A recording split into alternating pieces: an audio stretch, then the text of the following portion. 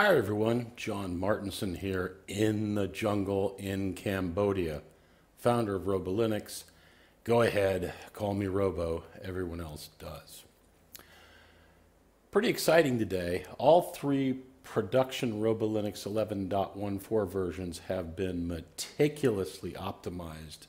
Get ready for this? To boot up in only 5 seconds. For your entertainment, be sure to watch the parody video I have for you at the end of this video. This will be a short video. Doesn't take that much time to prove the speed of all three Robolinux versions.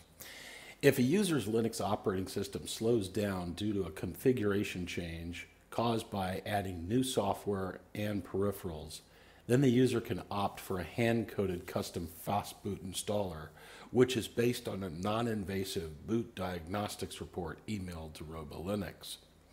FAAST Boot works on all System D Linux operating systems.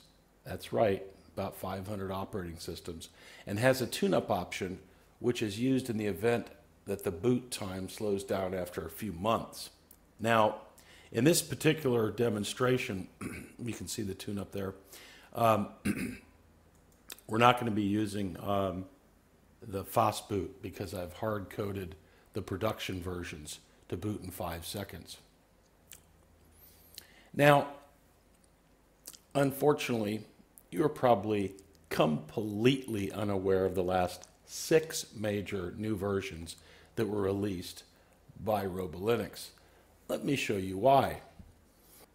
Load Firefox. Now, I have mine strategically set to load Robolinux to see whether they're showing a new version. If you guys do that, every time you load your browser, we might stay on the top 100 and we won't go out of business. Now, the last update shows August 7th and it's version 11.07, okay? So let's see what really happened. We're going to go to SourceForge. Let's see. 11.13 was released about 19 days ago. Then there was a little update there for 11.12, but it was actually released 24 days ago. Actually 26 days ago, sorry. And then you have 11.11, which is 2 months ago. And then you have, let's see, 11.10, which is 2 months ago. Probably 2 months and a week or something. And then you have 11.09, released 2 months ago and 3 weeks or something like that. You can look up the dates if you want to.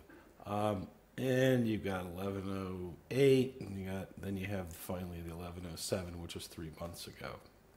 Now, the other thing you're probably not aware of is this amazing review that we got on Tech News World, where they review, it's a very long review, and it's a good one, the best one we've ever had, where the reviewer says that the newest Robolinux 11 update, which nobody knows about thanks to your distro at distrowatch.com, goes far beyond typical Linux, and it explains all the benefits and what we do.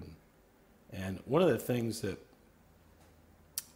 you'll notice about this review is it's current, which is nice, because over here the last review on DistroWatch is about 10 years ago.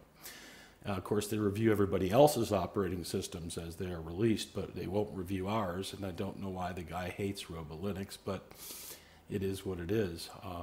Probably doesn't like our login screen. Anyway, which can be changed, of course. Now I'm going to prove to you that all three 11.14 production versions boot up in 5 seconds. And then after that, I will show the parody video. It's really funny, so stay tuned for that. And this is the production version of Robolinux Cinnamon version 11.14. So it does not have FAAST Boot installed, and you wouldn't need it unless your machine were running a boot time slower than 5 to 7 seconds. So let's see what this production version, which has been optimized as far as I can possibly take it. Let's see how fast it boots. We can use the FAAST Boot boot up time report. And let's see. 5.816 seconds. Okay, and there you have it. I dare say this is the fastest Cinnamon Linux version available today. And here is the Robolinux Mate 3D version 11.14 production version. Let's see how fast this one boots. And we'll go up and use the FAAST Boot boot up time report and see what that says. 5.640 seconds with a 3.6 kernel load and a 2.022 second user space. I would say that's the fastest Mate Linux version available today. And here is the Robolinux Xfce 11.14 production version. And we'll see how fast this one boots up by using FAAST Boot boot up time report. You have to go to System in Xfce, and we'll go ahead and click that. It's at the top. See how fast this one is on boot. 5.839 seconds, 3.7 kernel, 2.1 second user space. And I would have to say that this is the fastest Xfce Linux version available today. There's a terrible disease going around infecting millions of people. It's highly contagious, creating the worst pandemic the world's ever seen. If we don't act now, it's going to keep spreading, potentially infecting everyone. The disease is a mental condition called intelligence. Intelligence is a very contagious disease spreading around the globe at unprecedented rates. It's threatening to destroy the world as we know it. Symptoms of intelligence include thinking for yourself, elevated levels of self-responsibility, nuanced thought, the desire for freedom, acts of bravery, and an intolerance to being controlled by fear.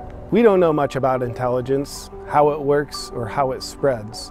But there's very strong evidence it's easily transmitted through ideas, self-expression, and human connection. Together, we can slow the spread of intelligence, but we all must practice strict obedience to the following guidelines. Socially distance yourself from critical thought. Sanitize your mind with the news. Rely on other people to tell you what's true for you. And wear a face suffocator to reduce the amount of oxygen going to your brain.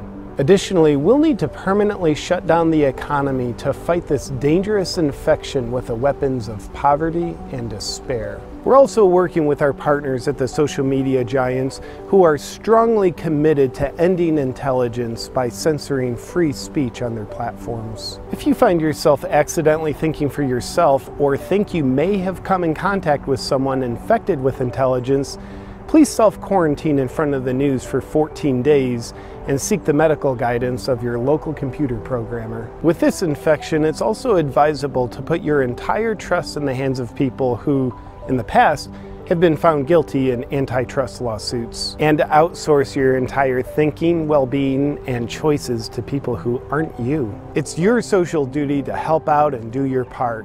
If we all work together, we can rid the world of intelligence once and for all. I hope you enjoyed that parody video. And I like to end all my videos with these thoughts and this prayer. I hope you have a lovely day somehow in this incredibly ridiculous world. And may Yahweh bless you and your family greatly. This is Robo, and I'm out.